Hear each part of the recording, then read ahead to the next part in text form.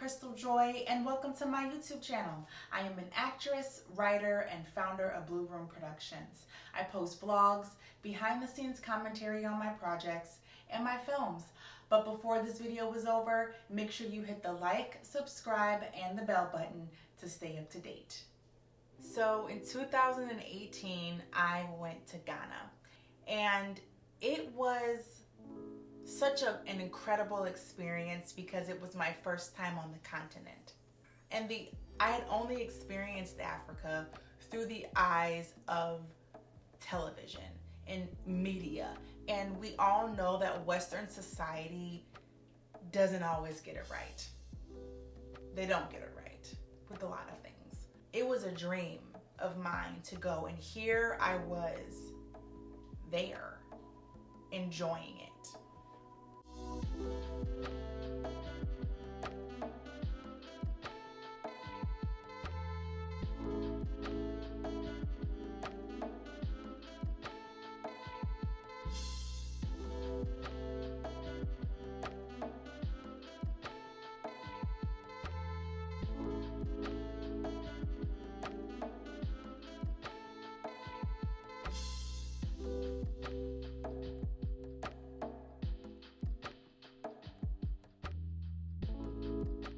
The party scene in Ghana is lit.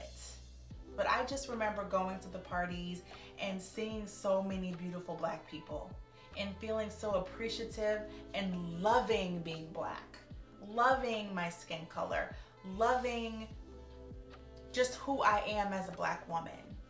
Because here in the States, they will remind you that your color is a weapon. And I just remember feeling so beautiful and just thankful that I'm there to experience Black people in this way.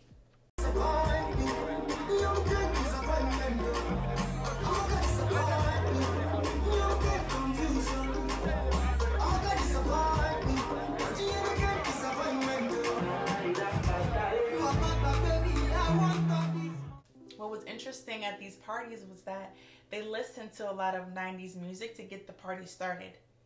When I'm trying to kick it, 90s music is not my genre of choice. I prefer to listen to something ratchet.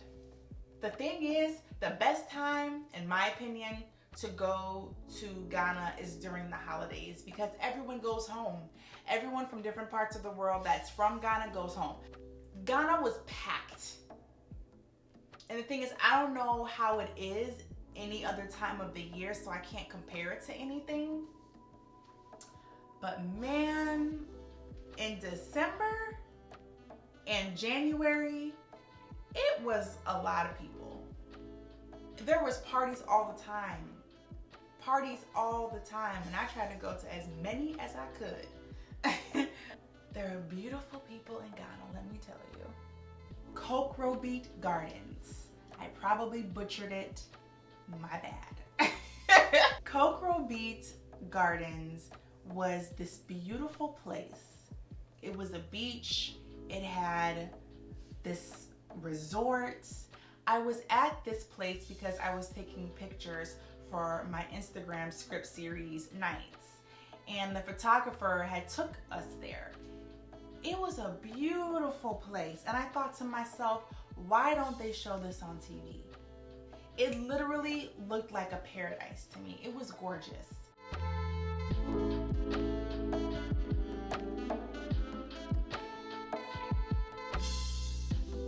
I went to the Makola market and I went to the art center, and the way they're set up is they're individual vendors. They're either selling on the street, on the table, or they're inside of this store and they just sell so many different items. Some of them do sell some of the same things, but you can actually negotiate prices.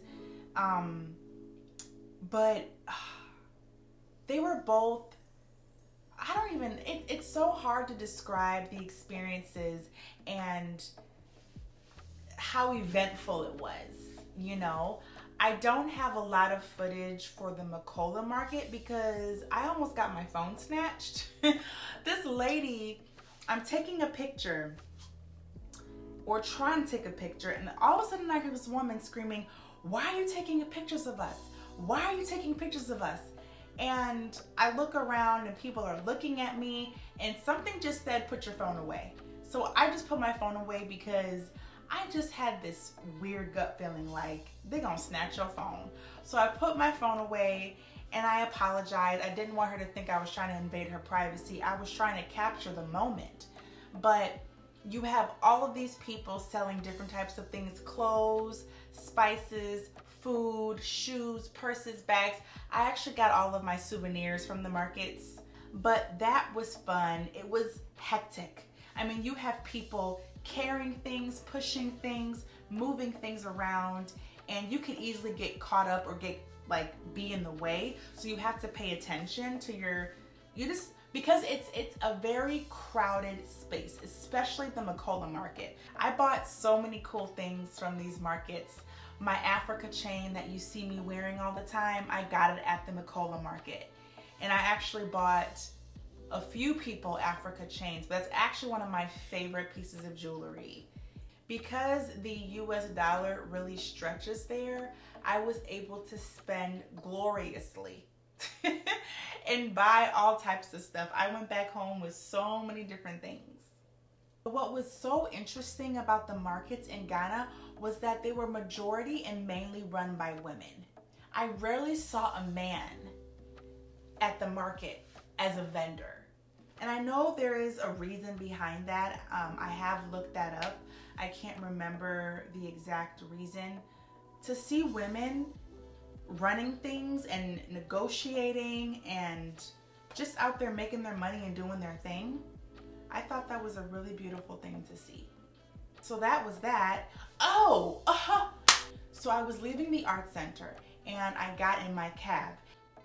I remember looking up at the sky and seeing a lot of birds, and I said, "Wow, that's a lot of birds," because it was a swarm of them. And the driver says, "Those are not birds, those are bats."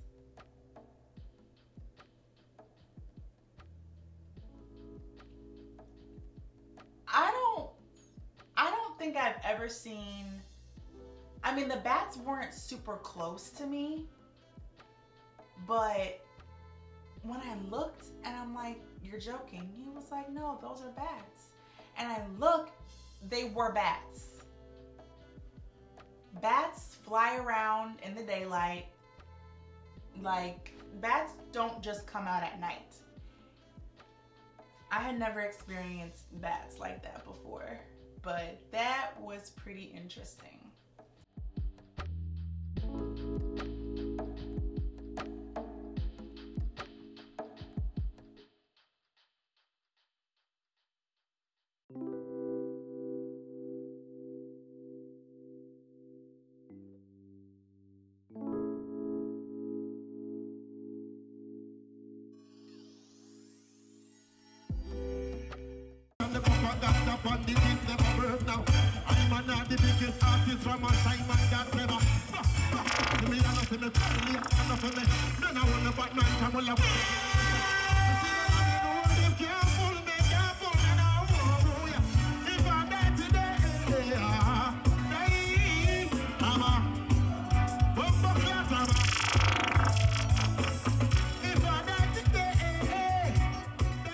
Afrochella in Ghana was lit. It was a lot of fun.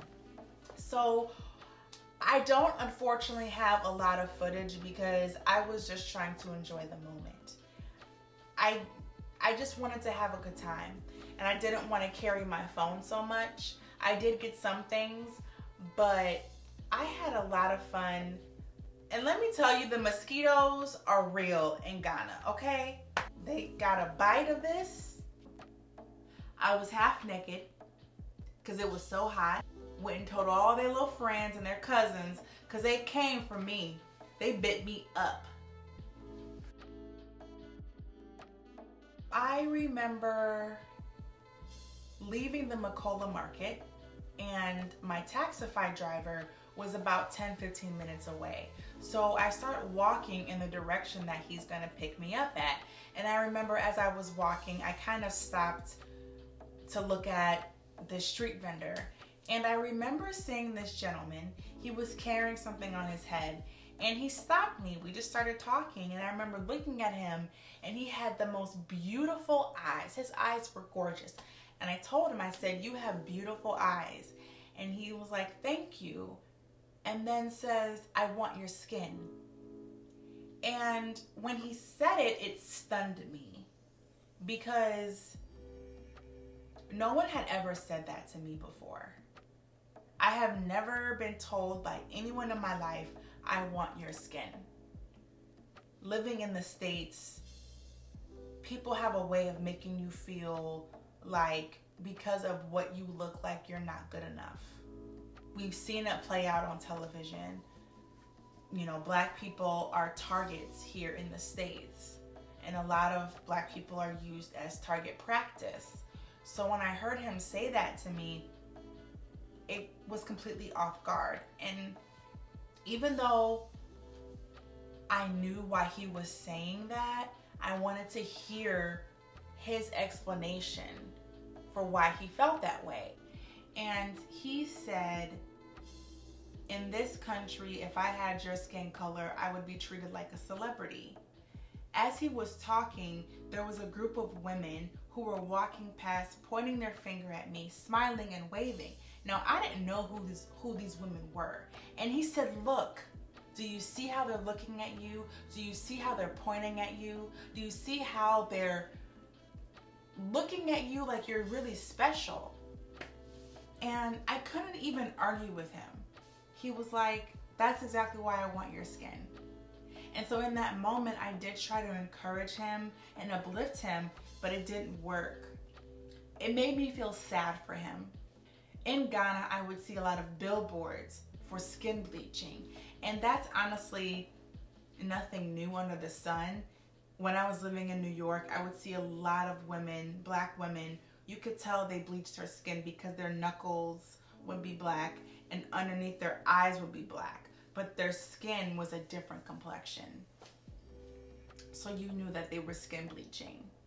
And like I said, I have never been told to my face or by anyone that they wanted my skin. Never. I was the only African American girl in my class. Everyone else was white.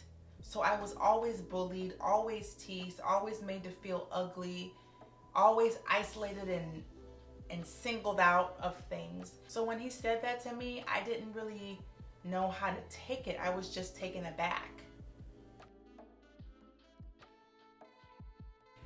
So I went to Elmina Castle, and Elmina Castle was one of the routes on the Atlantic slave trade. And when I went there, I was able to go on a tour. It was a group of us. And as they're taking you through the different passages and pathways, you look and you see, you know, male only, women only. And it was really deep. You know, that was a real moment, because here I am standing on the very ground that slaves stood, my ancestors stood, and it was very dark, it was hard, it was cold, there was no light. There was this one particular room that he put us in, and when you look up, it had a skeleton with a cross, if I can remember correctly. That if you had to go in this room, you never made it out, because you were considered a troublemaker. So all troublemakers went in this particular room, and that is where they were left to die. And I remember our tour guide left us in there for about a few minutes or so, because he wanted us to understand what it felt like to be there. And even though he only left us there for a few moments, that's when it became real to me. Like, you were put in this room and you're never gonna leave. This is where you're gonna die. And then there was the door of no return. And the door of no return is this dungeon doorway that led hundreds of thousands of enslaved Africans to these ships to go to the Caribbean, North America, South America, to never return. And being that I have so many friends that are from the diaspora, it has only encouraged me to continue exploring the continent and wanting to know more, wanting to understand more. This is the thing, I have a really easy time adapting to new environments. And that's because I have a love for other cultures. I have a very curious mind and very open-minded. And I appreciate the fact and understand the fact that when you go to another country, you're essentially going to someone else's home. Would you disrespect another person's home?